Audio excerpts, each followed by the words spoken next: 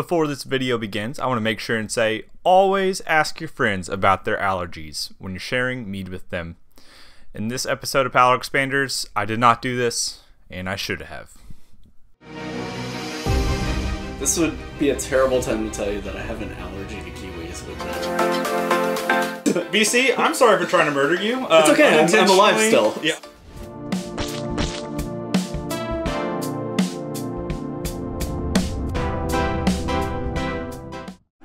Okay, right. So episode 3. We've done 2 of these. We're here. And I have to say, this is quickly becoming one of my favorite series just because... It's a lot of fun.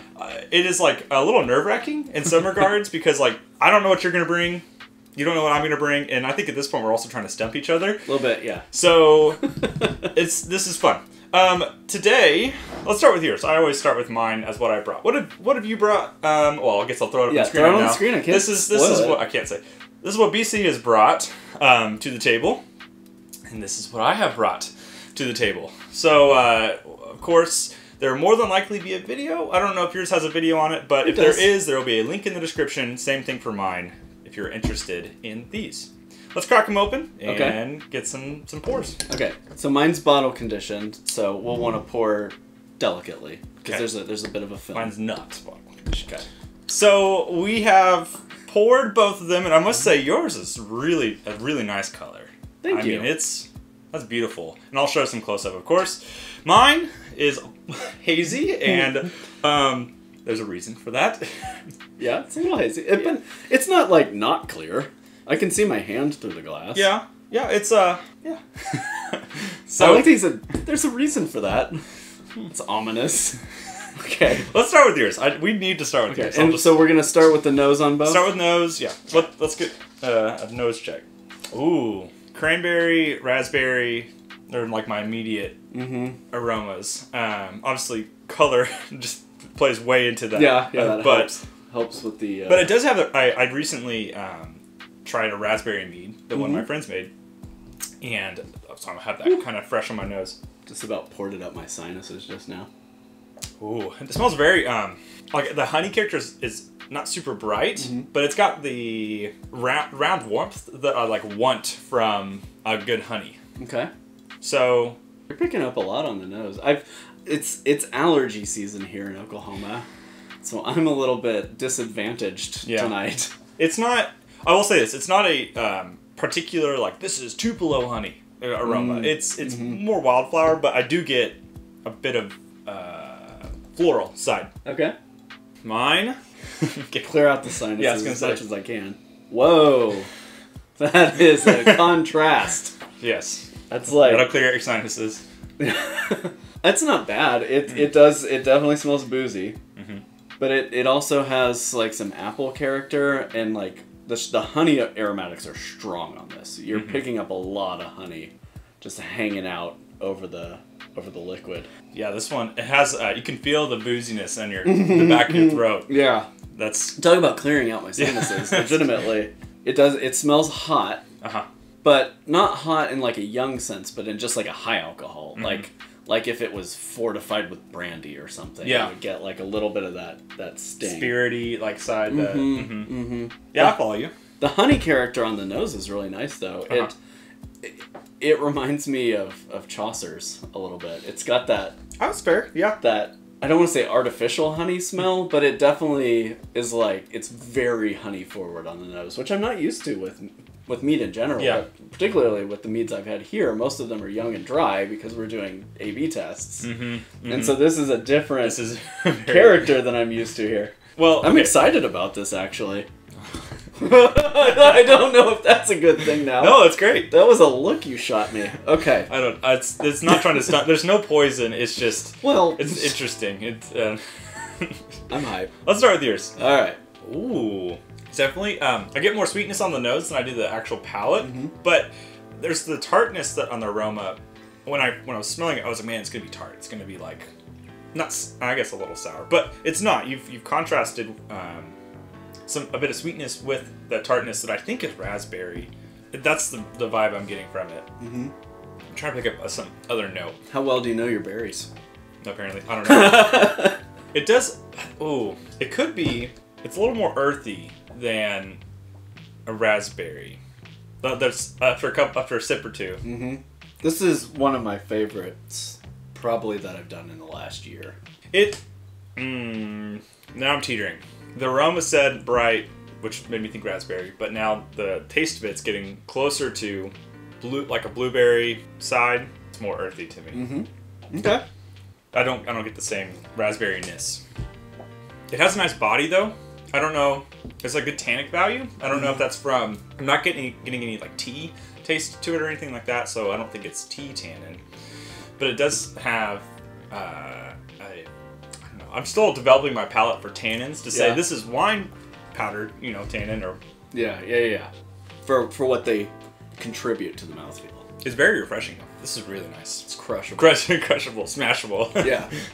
Yeah, this is one of the most sessionable things I think that's come out of my home meadery. I'm stuck. I don't know. It's so good. If it is raspberry, Uh-huh. you've tempered down the bite, the acidity, that punch in the face that you get with a raspberry a lot of the time, with honey character and some sweetness. But I don't know for sure. I'm also thinking it's within that blueberry realm. And I said cranberry, but I don't know if that's true. I cannot say I've had enough cranberries in my life to be like a cranberry aficionado. I've always wanted to do a cranberry mead or wine, and just the pH on it freaks me out. Like because I don't want to have to like back sweeten it up to like 104, 105 just to like cut through the acid. But man, every year after Thanksgiving when I see cranberries go on sale, I'm like, you're like, I gotta do it, gotta buy them. Now's the time. I don't. I gotta formulate more of a theory, but it's somewhere. I'm thinking it's blueberry. Okay. But I do think you've added some extra brightness, and I'm trying to figure out what the brightness is. I don't know if it's brighter than a blueberry that I'm used to. That's all where I'm getting at. Well, do you want to give your mouth a break for a minute? Yeah. Here you go. Your hesitation. It's not hesitation. It's just, when I texted you, I said, oh, boy, do I have a mead for you. Huh. That takes you on a little bit of a journey. Uh-huh. This isn't bad. Yeah. It's not bad. It's just, I didn't expect, it's a little bit like bumper cars. I didn't expect to be jarred from flavor profile to flavor profile in that way. Yep. So, there is a lot of sweetness. A crazy amount of sweetness. Not cloying, just sweet. Like, it doesn't gum up your mouth, but it is sweet. There is a real punch of acid about 10 to 15% of the way through consuming it. Yeah. You're like hit with sweet, and then acid kind of punches you in the front of the tongue. And then immediately, like before you swallow, it's all tannin washing down your tongue. Yeah. And it's like a oaky, woody kind of tannin that's like, it has texture. It has texture on the mid palate. Even for me, knowing what it is, it's a curveball because there's a lot going on with it. Can you pick out any predominant flavor? It's pretty thick. Yeah, no, it's hard to get past the sweetness to really experience. Like, I want to divine what that acid is, because it feels like it's a fruit-derived acid. And this is a good opportunity to talk about those different acids. Speaking of which, we have citric acid, which is oranges and lemons, which is that bright, very punchy, I feel like, acid. Is that what, I don't know if I would describe it. No, it's got like a freshness. Then there's malic acid, which is apples and pears malic. In that world, and you've described it as round, or a round acid, so it's it's a little bit bright, but it's got some more, I don't know how to describe it best, but it's not as punchy in your face as citric acid. Yeah, it's definitely, if you've had apple or quince or pear versus biting into a lemon or an orange or a lime, it's a very discernible acid profile. Yeah. I mean, it's not just the flavor of an apple versus a lemon, but that bright pop versus that round zing. Yeah. It's a totally different experience, and that's why we use them in various ways in balancing. Those are the two main ones I use. Yeah. I mean, most of the time. There's Stataric too, which is in grapes. Yeah. And is in acid blend. And a lot of folks will use tartaric in place of citric because of some of the biological things that can happen with citric acid in a brew. I've never had any problems with citric. I haven't either. I have acid blend on hand. I need to go buy citric and all those things. So anytime I intentionally add acid, it has acid blend in it or lemon juice or something. I don't get anything dominant in the honey. Like, I'm trying to pick up a floral variety, or I don't get anything like a buckwheat or an orange blossom. Like, I don't pick up anything notable. There's a little bit of toffee on the exhale, which I don't know if that's from the honey or if that's from... I picked that up too. Like caramel, that candied sugar is kind of the vibe or the world I was at. Yeah, it's almost a little bit like a Werther's Original. You got a little bit of that hard candy caramel.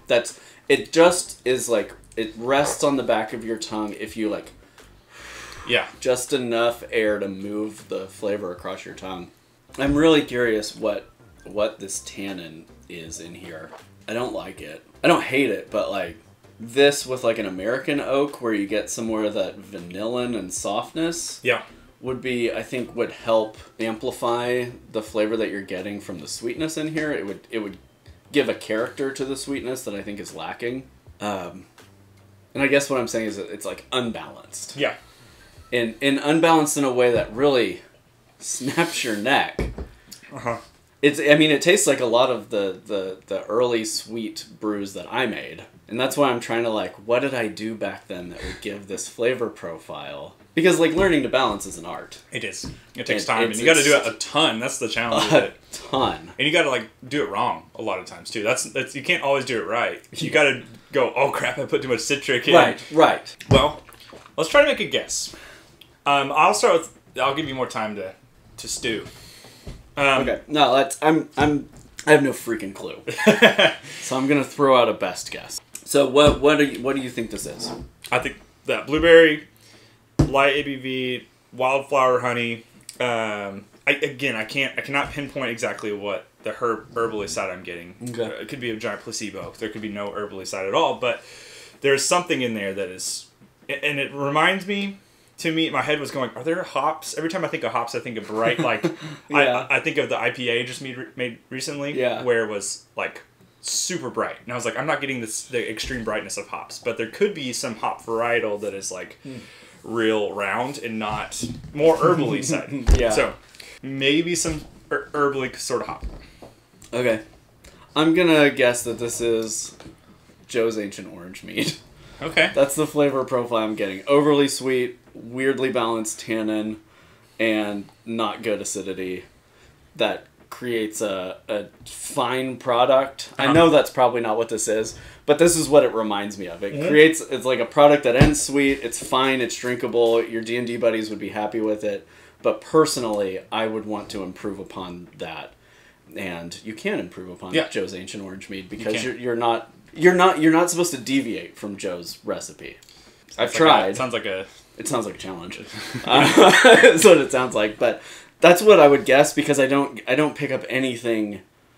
This tastes like sweet. It tastes like acid, and then it tastes like a weird grainy tannin that just like, man, it just holds that flavor on your tongue in a way that you like almost can't scrape it off. Yeah. Like you can't get it off of your tongue. Yeah.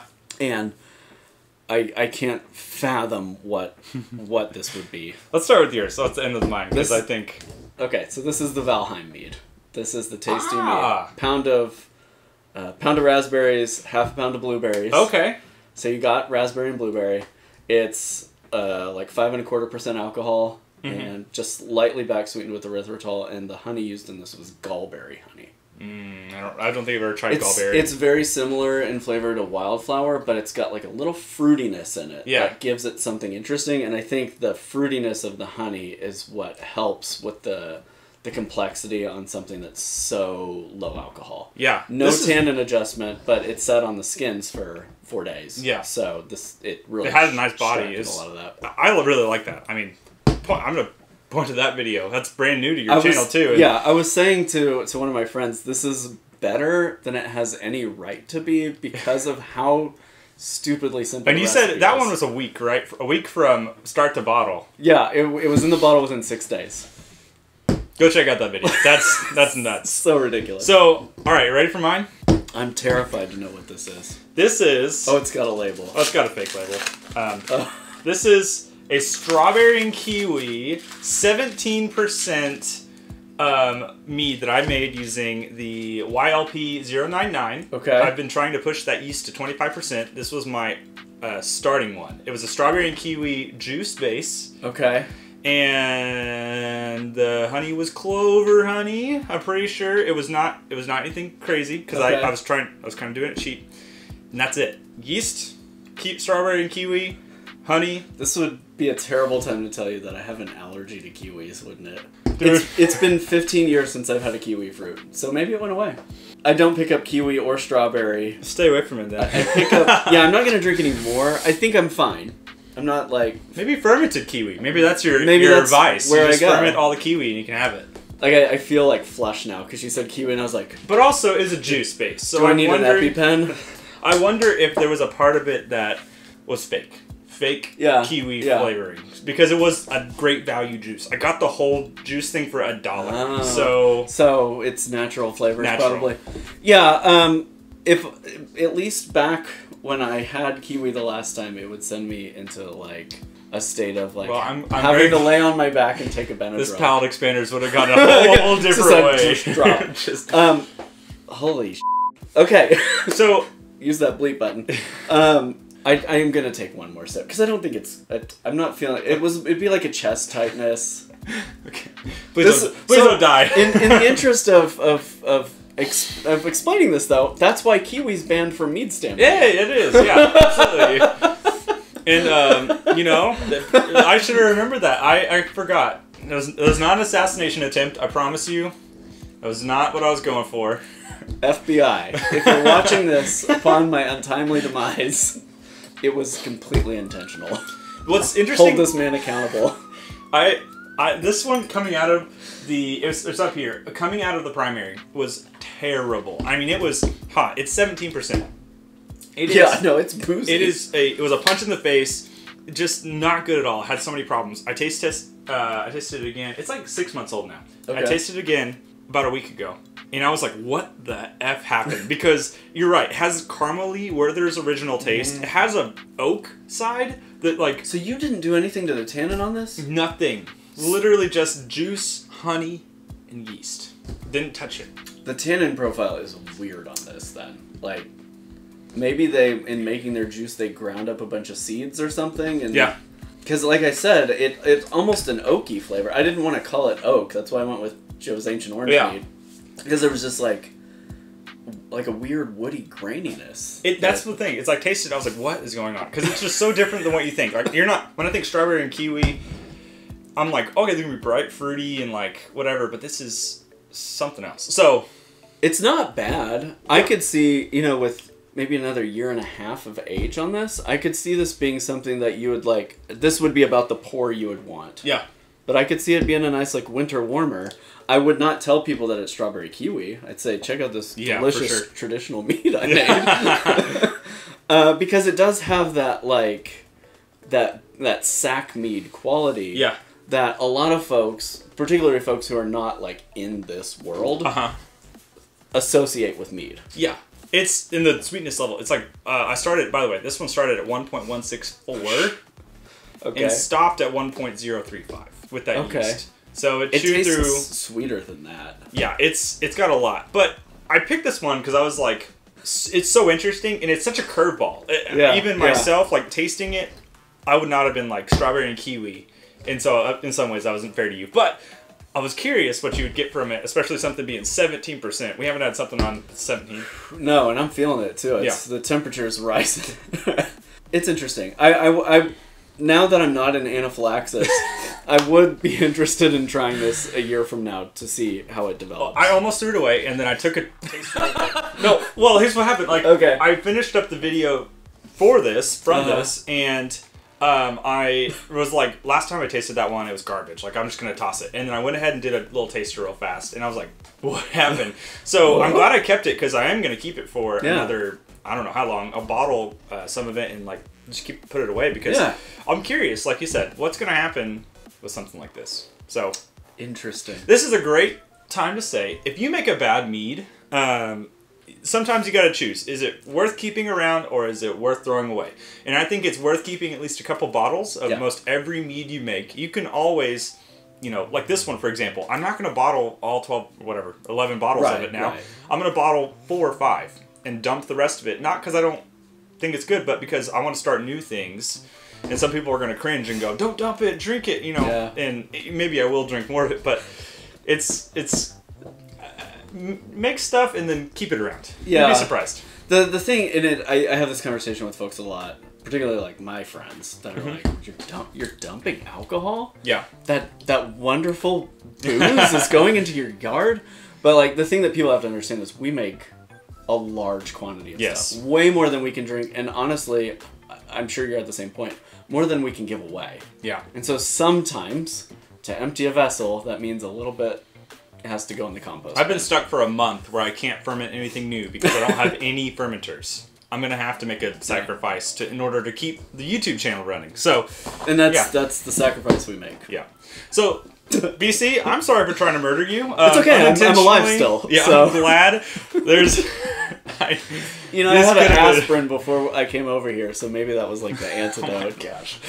Well, I'm glad you're alive, and I'm going to point everyone to BC's channel. Go check out Doing the Most. The Valheim mead and everything else, he makes a lot of great stuff. I can attest to it absolutely, and his content itself is great. We'll be back with more Palate Expanders. We're actually doing one again soon. So I hope you will join us for that next one, and thanks for watching. Cheers. Cheers.